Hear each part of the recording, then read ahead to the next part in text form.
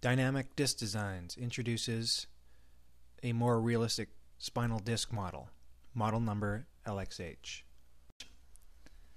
Its features can demonstrate over 20 pathological states.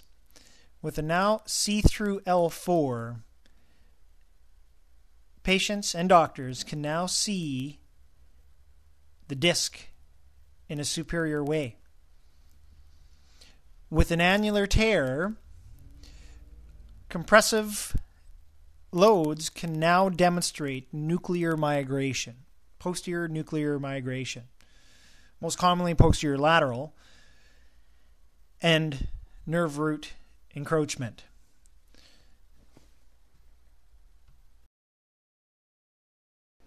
Demonstrating herniation.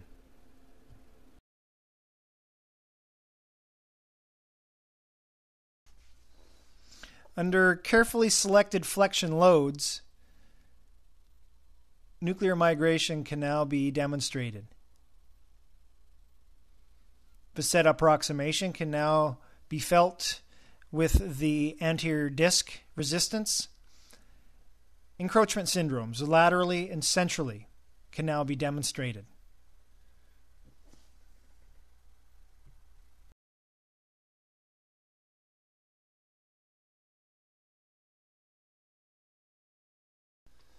With a carefully constructed two-part intervertebral disc, starting with the proper colors, the proper angles of the annular fibers,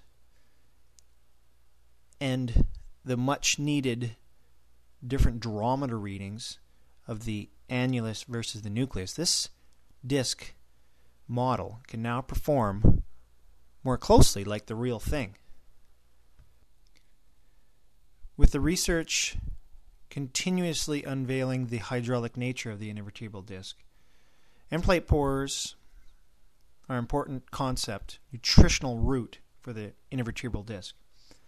Here represented at a higher concentration at the nuclear interface, and the hyaline cartilage also demonstrated.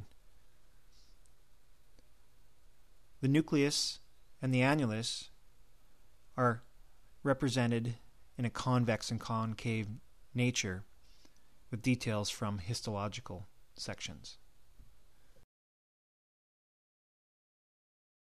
With a mobile spinal cord, resistance can be felt as the disc pushes posteriorly.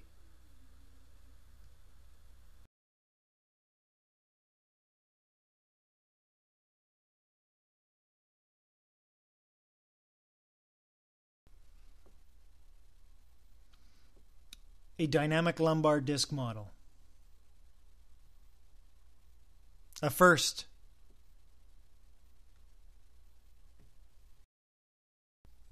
Demonstrate over 20 pathological conditions associated with the intervertebral disc.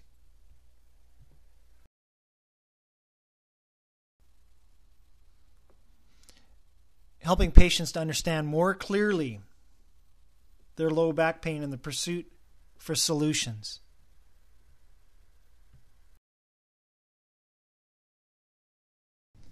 Put the power of understanding in your patient's hands with the most realistic disc spinal models available. This model can be very helpful in speeding up doctor-patient communication, demonstrating positive orthopedic tests.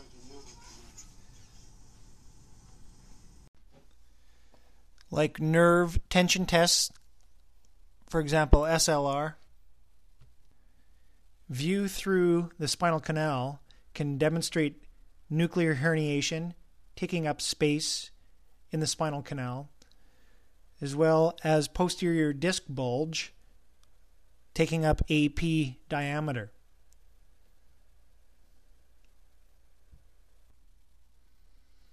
Importantly, getting patients to understand intolerances will be helpful for rehabilitation purposes.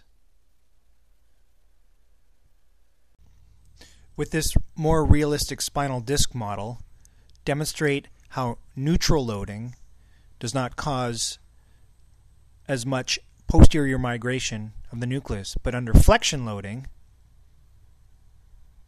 migration occurs. Demonstrate positive orthopedic tests like Kemps through facet approximation. Demonstrate disc height loss in the process of a dehydrating nucleus, in the process of aging. This model will save you time in clinical settings. With this dynamic model, you can demonstrate disc bulge dynamically. Get patients to feel what it takes to bulge the disc. You can demonstrate mechanical mechanisms, whether it's antalgia, long track signs. They can understand the compression on the cauda equina. And both also demonstrate surgical and therapeutic strategies in the pursuit of finding proper solutions. So flexion extension, McKenzie protocols, Cox flexion, decompression, and a multitude of others. When going over patient reports, whether they're X-ray, CT, MRI, use this model to allow the patient to understand clearly what a disc bulge is, what a disc herniation is, what lateral encroachment means, what it means to have disc height loss,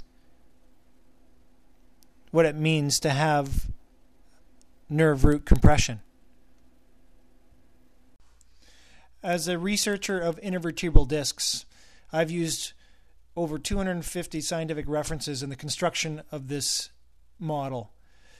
I have also recently traveled to Scotland using upright MRI, getting to know the hydraulic nature of the intervertebral disc and how dynamic it really is.